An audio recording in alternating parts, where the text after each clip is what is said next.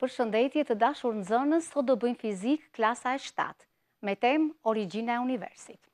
Atëre, shumë dilema ka për origjinën e Universit. Mendimtar, astronom dhe shumë shkencëtar të ndryshëm kanë idetë e tyre për origjinën e Universit. Pikërisht sot ne do sqarojmë se cila është origjina e Universit tonë. Galaktikat përbëjnë Universin tonë, pra ne sot kemi për qëllim të japim origjinën e Universit. Atëherë, galaktikat largohen nga toka. Shkenca ka provuar që çdo herë më shumë galaktikat largohen nga njëra tjetra. Pra, Universi është në zgjerim. Universi përbëhet nga qindra dhe miliona e miliarda galaktika, të cilat janë duke u larguar nga njëra tjetra. Universi po zgjerohet. Të gjitha të dhënat tregojnë se Universi po zgjerohet, duke hedhur poshtë idetë e mendimtarëve dhe filozofëve të ndryshëm, të cilët kanë pasur idenë që Universi është i pandryshueshëm dhe Universi nuk ndryshon. Në fillim të mësimit thamë që të dhënat të ndryshme tregojnë që Universi po zgjerohet. Pikërisht, shkencëtari amerikan Edwin Hubble mati shpejtësinë midis galaktikave me teleskopin hapësinor Hubble. Ky teleskop në fakt më vonë mori emrin teleskopi Hubble, për shkak sepse e përdori ky lloj shkencëtari, që është dhe astronom dhe astrofizikan, i cili zbuloi saktësisht duke matur shpejtësinë e galaktikave që ato po largoheshin. Në fakt, fjala largim do të thotë lëvizje. Galaktikat largohen, që do të thotë largohen nga njëra tjetra, pra Universi po zgjerohet. Atëherë, ky teleskop, vërtet u quaj teleskop Hubble, përnder të këtij shkencëtari që e përdori dhe zbuloi diçka shumë të rëndësishme, që shënoi një revolucion në astronomi, është quajtur përnder të tij, por në fakt ai është një teleskop i përdorur në 1917-ën deri në 1949-ën si pajisja më e fuqishme dhe më e mirë atyre viteve për të na sjellë në këtë ndryshim rrënjësor për astronominë. I përdorur pra në malet ujëlson të Kalifornisë. Pamje të galaktikave nga teleskopi Hubble kemi edhe në këto pamje që po shikojmë tani. Edhe shkencëtarja amerikane Eniret mati largësinë ndërmjet galaktikave dhe vuri re që kjo largesë sa vinte dhe rritej. Pra, këto fakte të shkencës tregojnë që galaktikat po largohen. Galaktikat largohen, pra Universi që është një bashkësi e madhe galaktikash po zgjerohet. Pra astronomët në 1920-ën zbuluan se galaktikat lëviznin me shpejtësi të ndryshme dhe secila pra ka shpejtësinë e vet dhe largohen nga njëra tjetra. Pra këtu e 100 vjet një revolucion i madh është bërë në astronomi. Pikërisht matja e shpejtësisë dhe largësisë së galaktikave tregon që Universi po zgjerohet. Largësitë e matura të galaktikave nga toka e tregojnë shumë mirë këtë fakt. Në fakt, ne thamë që në fillim që astronomi dhe astrofizikani Edwin Hubble ka dhe ligjet e veta dhe ai me anë të teleskopit zbuloi 2 hapa shumë të rëndësishëm dhe zbulime shumë të mëdha. Hapi i parë tregonte se vrojtimet me teleskopin Hubble treguan që njollat e errta nuk ishin thjesht yje të galaktikës sonë, por ishin nebuloza të reja, pra ishin galaktika të reja.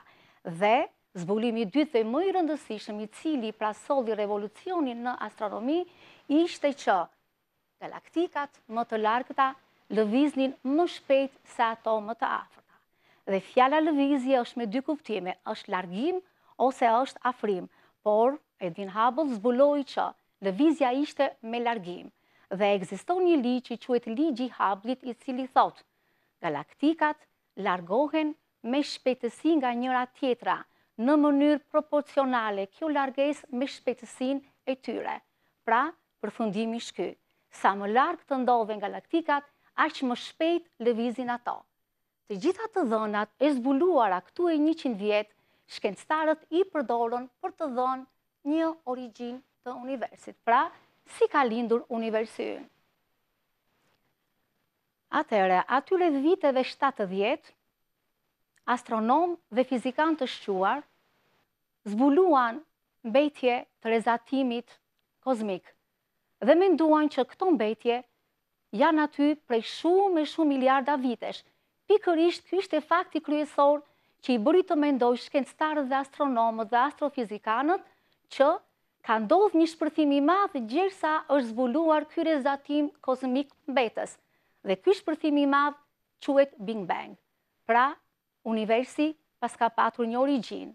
Meqense galaktikat largohen nga njëra tjetra dhe universi zgjerohet, shkencëtarët mendojnë që dikur, po të kthehemi pas në kohë, këto galaktika kanë qenë më afër njëra tjetrës.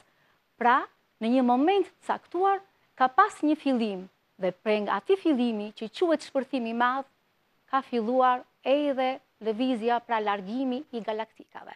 Pra, origjina e universit sapo ka filluar me një shpërthim të madh me emrin Big Bang. Nëse pra themi që zgjerohet universi, po për një çast dhe një herë mendojmë kthimin mbrapsht, një kranç, pra një mbledhje, një tkurje të universit ton, ka pat një filles dhe ky shpërthim i madh ka ndodhur në një pikë të hapësirës, prej nga lindi universi. Shikojmë pra dhe pamjet, një pikë në univers dhe prej andej shpërthimi bëri që të lindte universi ynë. Në një pjesë të sekondës, universi arriti për masat e një galaktike dhe që atëherë vazhdon të zgjerohet. Zgjerimi i universit bën që çdo galaktik të largohet. Ne ndodhemi te galaktika jon, pra jemi tek toka jon. Dhe na duket sikur me largimin e kësaj galaktike, toka sikur zhvon në qendër, por është një pozicion që ajo nuk e meriton. Sepse po të jemi në një galaktik tjetër, për shembull tek Andromeda, edhe aty duket sikur qendër është Andromeda dhe çdo galaktik tjetër largohet prej kësaj galaktike. Pra të gjitha galaktikat largohen nga njëra tjetra. Kalendari i universit, ai përmban ngjarje që nga fillimi i tij këtu e 13.7 miliard vite më parë. Pra, 13.7 miliard vite më parë ndodhi shpërthimi i madh me emrin Big Bang. Këtu fillon kalendari i universit ton. 5 miliard vite më parë u krijua sistemi ynë diellor. 4.2 miliard vite më parë toka filloi të ftohet. 3.9 miliard vite më parë u shfaqën organizmat e parë njëqelizor. 3.1 miliard vite më parë shkëmbinjt më të vjetër. 550 milion vite më parë u shfaqën pemët e para. 200 milion vite më parë u shfaqën dinosaurët. 65 milion vite më parë u zhdukën dinosaurët. Dhe 0.5 milion vite më parë u shfaqën njerëzit. Ju e dini të dashur nxënës që modelet shkencëtarët i përdorin në shumë raste. Edhe në rastin e kalendarit të universit mund të përdorim një model të tillë. Nëse mendojmë se gjithë kalendari i universit ka ndodhur për 24 orë, atëherë toka është formuar aty para 9 orësh. Para disa orësh janë formuar qenjet e gjalla dhe njerëzit sa hapen mbyll syt. E ardhmja e universit. Shkencëtarët grumullojnë të dhëna që kanë të bëjnë me të ardhmen e universit. Po a është e siguruar e ardhmja? A e dim çdo të ndodhë të ardhmen? Shumë libra, shumë shkencëtar shkruajnë për të ardhmen e universit. Po çfarë është e rëndësishme të theksojmë për të ardhmen e universit? Nëse kthehemi pas, ne dim një revolucion të madh ka dhënë edhe ideja e Albert Einsteinit në 1915, i cili thotë që universi ka hapësirë dhe kohë e cila nuk është absolute. Pra, universi përbëhet nga hapësira dhe koha e cila ndryshon. Hapësira përbëhet nga galaktikat. Galaktikat, po t'i marrim imtësisht, përbëhen nga grimca, që kanë mas të caktuar, kanë pozicion të caktuar, po edhe shpejtësi. Atëherë, që të përcaktojmë të ardhmen e universit, duhet të dimë gjendjen e universit ton në të kaluarën, në të tanishmen. Ekzistojnë disa parime që thonë se nuk kemi siguri. Nëse dim ta zëm pozicionin e grimcave, dhe njëkohësisht pozicionin e galaktikave, ne nuk mund të përcaktojmë një herë asgjë dhe shpejtësinë e tyre dhe anasjelltas. Nëse kemi njohuri për shpejtësinë e grimcave, ne nuk mund të përcaktojmë saktësisht pozicionin. Pra, shkencëtarët po grumullojnë të dhëna për pozicionin dhe shpejtësinë e grimcave, pra grumullojnë të dhëna për masën dhe energjinë për të arritur në konkluzion se çfarë do të ndodhë në të ardhmen. Pra, llogarisin masën dhe energjinë për të saktësuar se si do të zhvillohen ngjarjet në të ardhmen. Ajo që është e sigurt është që teorikisht ne parashikojmë të ardhmen, por praktikisht është pak e vështirë sepse edhe vetë teoria e relativitetit të Einsteinit kur i afrohet Big Bangut, sigur devijon pak. Atëherë, ajo që është prapë e sigurt është që universi është në zgjerim dhe do të vazhdojë të zgjerohet edhe për shumë vite dhe shekuj të tjerë, pra edhe për periudha shumë të gjata. Ka planifikime për periudha edhe më të gjata, të cilat vetë koha do t'i vërtetoj.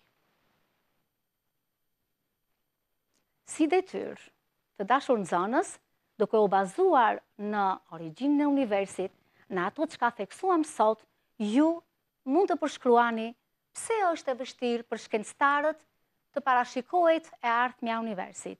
Besoj, ky mësim do t'ju ndihmoj.